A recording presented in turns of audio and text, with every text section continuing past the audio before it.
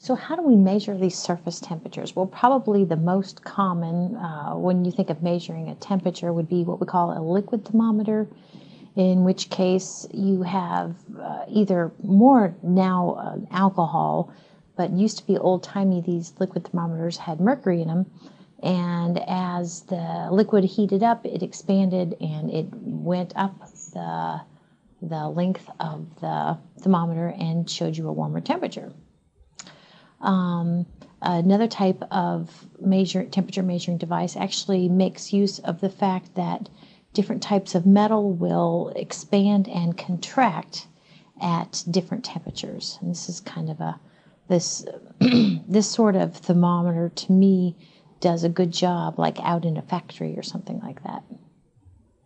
Then the last type of thermometer I have listed here actually makes use of the fact that electricity will conduct differently as a wire experiences different temperatures. Electrical conductivity will differ.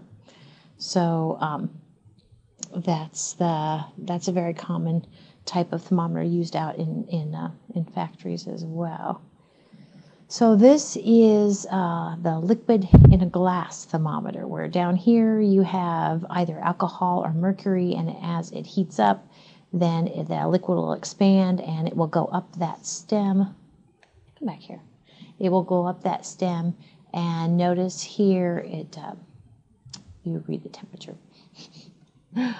The liquid in glass thermometers, actually, it's kind of cool because you can capture a high temperature and a low temperature like this, where if you have a special liquid in a glass thermometer that has a break here, it will, how do I say this? It will record the maximum temperature. And then even if it cools down, what happens is this restriction does not allow the material to flow back into the bulb. So it has captured the maximum temperature. This one will capture the minimum temperature, and the way this works is it has like a little floating thing marked here as an index, and it will kind of float. It will stay at the lowest temperature, and even though the current temperature you see here is 75, the float still recorded the lowest temperature. And these liquid in glass thermometers can be reset then after they've captured the daily max or the daily min. It's kind of neat. This one is that where this metal will expand and contract at different temperatures, and as it expands and contracts, it wiggles right here. It kind of looks like a mousetrap, doesn't it? And actually it will ultimately then move this lever right here, and at the end of this lever is a marker, and notice it's marked, this is paper right here, and it's marking the temperature. It can go up and down, and then of course, well, maybe not of course, this barrel that has paper on it moves. So a little bit ago when we saw a thermograph, daily temperatures or thermograph showing the cycle of temperatures throughout the day, this is kind of like what it was taken on. And then hidden in here is that thermistor,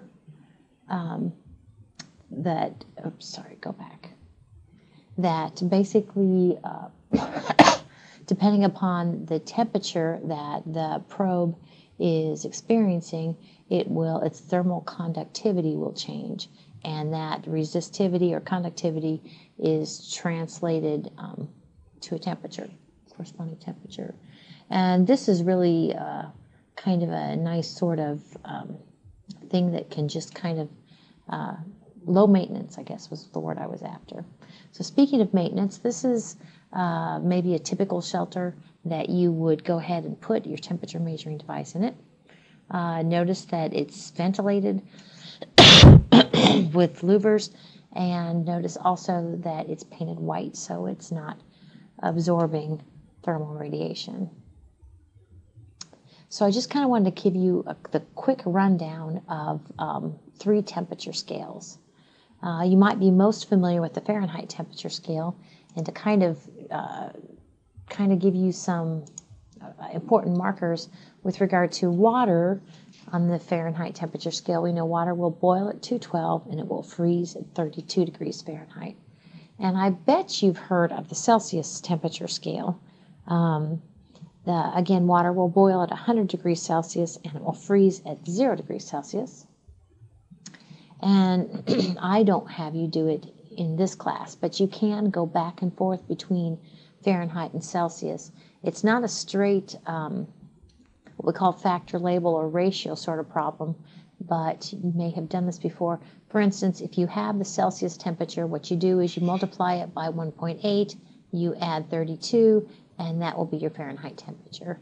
If you have the Fahrenheit temperature, from that you subtract 32, you divide by 1.8, and you have the Celsius temperature. A third temperature scale, and actually this is the one that's most important to physical science, would be the Kelvin temperature scale. It's otherwise referred to as the absolute temperature scale because it has something, its 0 unit on the Kelvin temperature scale is what we call absolute 0.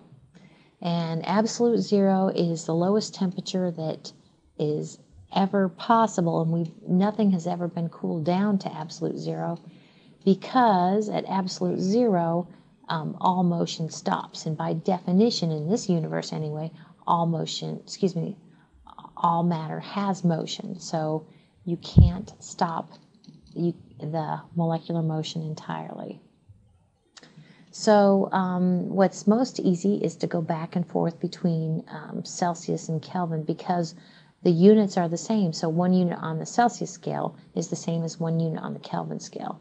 So if you, for instance, if you have the Celsius temperature and you want the Kelvin temperature, all you got to do is add 273.15. If you have the Kelvin temperature and you want to convert it to Celsius, all you got to do is subtract 273.15 units. So this is just kind of showing you side by side the 3 temperature scales. Notice at the top here, the first column is Fahrenheit temperature, the second column degrees Celsius, and the third column Kelvin. And so, we talked about how the important points of water freezing 0 Celsius, where's my pen? Right here. Water freezing 0 Celsius, 32 degrees Fahrenheit, and it corresponds to 273.15 units on the Kelvin scale. Water boiling up here at the top. 212 Fahrenheit, 100 degrees Celsius, and 373 Kelvin.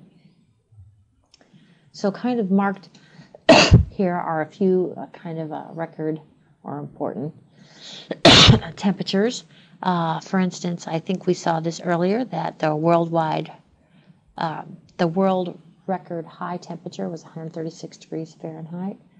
I don't have the world record low here, but just to kind of connect maybe Fahrenheit and Celsius if you're not used to doing that.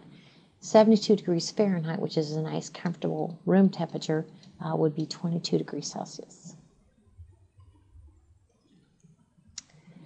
Before we leave this, I did want to kind of point out, and I'm not going to take you there, but Google, Google is great for doing all sorts of conversions. If you didn't know that, I just want to point it out there.